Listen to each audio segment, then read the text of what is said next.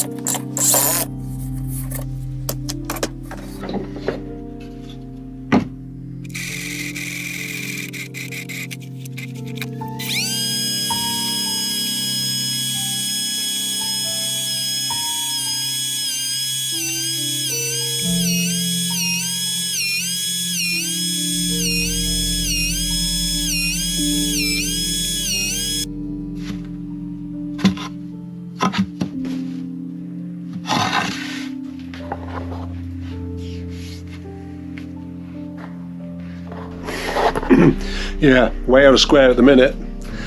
Later.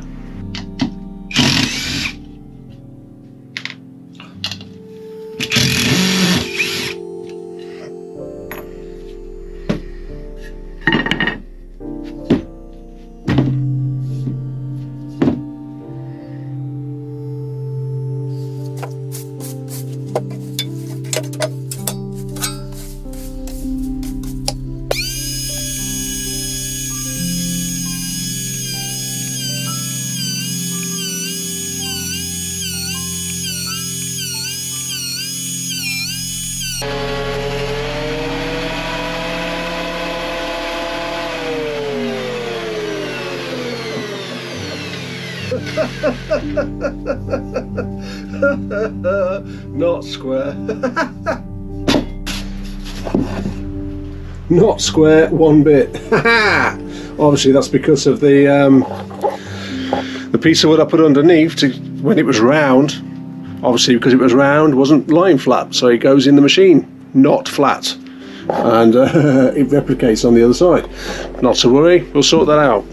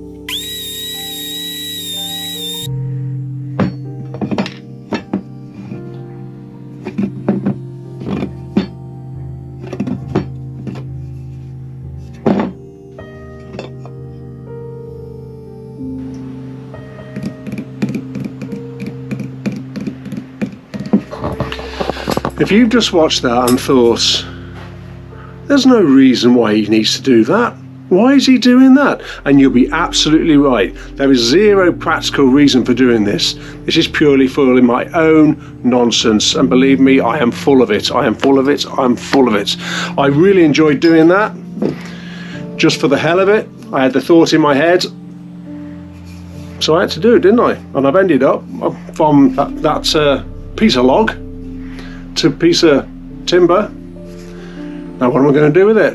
Ooh, that's not the point. The point is, I had a thought, I did it, I enjoyed it.